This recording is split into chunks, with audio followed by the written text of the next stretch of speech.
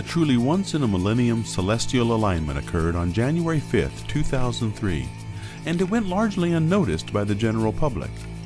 On that date, Saturn's moon Titan passed directly between the Crab Nebula and the Earth, probably for the first time since the Crab Nebula was created in a spectacular explosion in the year 1054.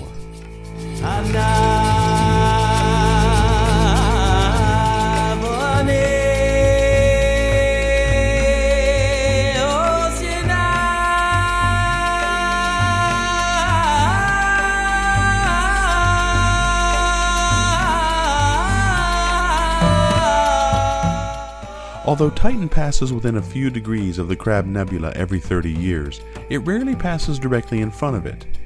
This won't happen again until the year 2267, and the event offered a unique opportunity to measure the thickness of Titan's atmosphere. This alignment was photographed by the orbiting Chandra X-Ray observatory. Since the Chandra spacecraft can only see X-rays, objects that lie in the foreground of an X-ray source, like a gas cloud in front of a galaxy, leave a shadow on Chandra's detectors. Much like a medical X-ray, where denser material blocks out a beam of X-rays from a source from behind it, and an image is formed on film or a CCD, Titan blocked out part of the X-rays coming from the Crab Nebula. Here is an animation of what the event looked like, and at the end you'll see the actual image taken of the shadow of Saturn's moon Titan against the Crab Nebula.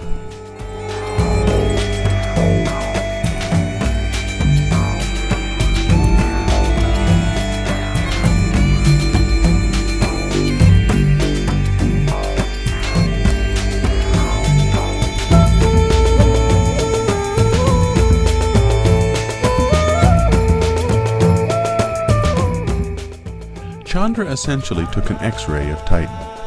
This image allowed astronomers to measure the density of Titan's very thick atmosphere, a measurement that would have been very difficult to make any other way.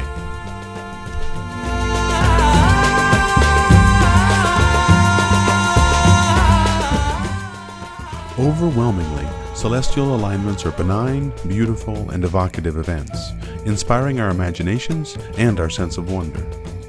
Occasionally, they offer extremely useful scientific opportunities as well.